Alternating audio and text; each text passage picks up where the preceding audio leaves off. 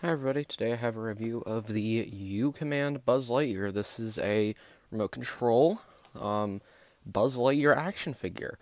I believe there's been two ever kind of made, no, three.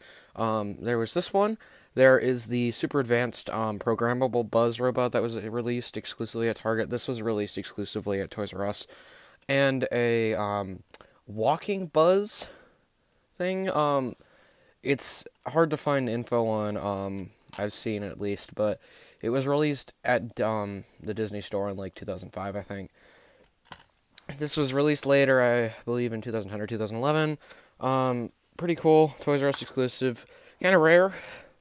Yeah, so let's just get into it. So Buzz himself is actually quite a bit bigger than many others. So here's a standard 12-inch Buzz for reference, and you can see he is bigger. He's about 2 inches bigger, somewhat. Yeah, so, moving him out of the way, this is the Buzz figure himself. He's got a nice, large-ish head, helmet that goes up and down, of course. The arms, I'm not going to move. They do move, but they move with the motors, and pushing them manually without the motors kind of messes it up. So he does have a laser, which is pretty cool. His arms can move around somewhat. Same goes for the other one. It's a bad camera angle, apologize. The legs are stuck in place like this. He's kind of crouching somewhat. There, trying to get him in shot. There's the back, you can see. He has the on and off switch there. Another infrared signal. I believe that's also what the front bit is there for the red button. No wings, obviously, because this one is jam-packed full of stuff. Battery compartments here, 2 AA's in each side, so that's a total of like 4. Over in the back here, we actually have extendable, like, extra wheels. This is for stability, although they tend to come out often. And then they also have the wheels on the bottom of the feet, of course, which are what's going to move the remote around. I'm going to put them on place like that. And then we have the remote here, which is pretty interesting. These are all the commands on it. These are more of like membrane type things, so they don't necessarily really have analog input, the sticks at least, so they just kind of, that's down, that's up, there. I taped a bit back there, but I'm missing the battery compartment on this, but it does take 3 AA batteries for the remote, and the on and off switch, which I will turn on later.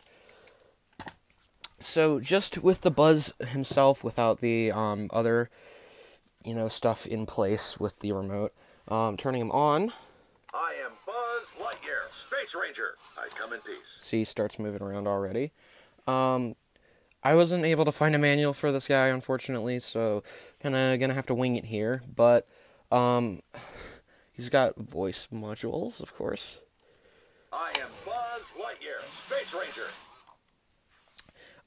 The motor thing that you hear at the bottom, he's on wheels. However, I have him stuck on top of 2 CD cases, so that he doesn't like move around on my carpet or whatever. Not that he really would, but I don't really want to get any hair on him.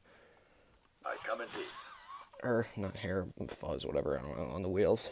I protect the galaxy from the threat of invasion. You can see he's kind of moving around by himself, though. He also has the laser, which functions as expected.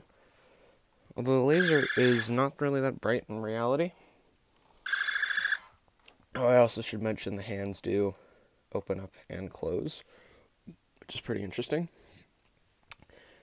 My wings are a beryllium carbonic alloy, perfect for adventures in outer space. All of these phrases are like engraved into my head. But yeah, that's it for the base one. Now I'm going to go switch to a voiceover with pre-recorded footage of remote stuff. So let's go. Okay, so pushing up on both sticks allows Buzz to move forward. Pushing both sticks down allows Buzz to move backwards. Pushing the sticks to opposing sides allows Buzz to spin in a circle in either direction, depending on which way you push either one. And finally, pushing a single stick either up or down allows Buzz to do a swing turn on either foot. These actually allow Buzz to do some pretty cool stuff. He is able to do some pretty interesting and complicated maneuvers. The only issue is he has a couple seconds where he needs to register, and also because he's so top-heavy, occasionally that will happen. While there are technically 4 directional buttons that allow Buzz to move on the upper section of the actual buttons, but they only really let him do slight, small movements, and are best used when doing the programming section, which I will show later. These next 3 buttons allow Buzz to spin in a circle, kind of do this backwards and forwards thing, and then spin, and perpetually swerve to the sides constantly. Each one plays a little sound effect. There isn't really much else. The next button activates Buzz's, quote, Spanish mode, where he plays music and does a little dance. This, I believe, is actually a slightly abridged version of the music used for the Ultimate Programmable Buzz. I actually think this is a simplified version, as it's missing a couple of the instruments in the background, and there's an entire section of the song missing.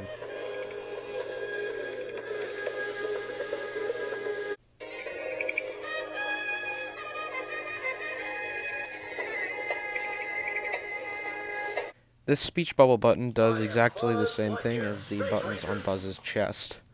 And the laser button gives Buzz the ability to just talk about his laser or whatever.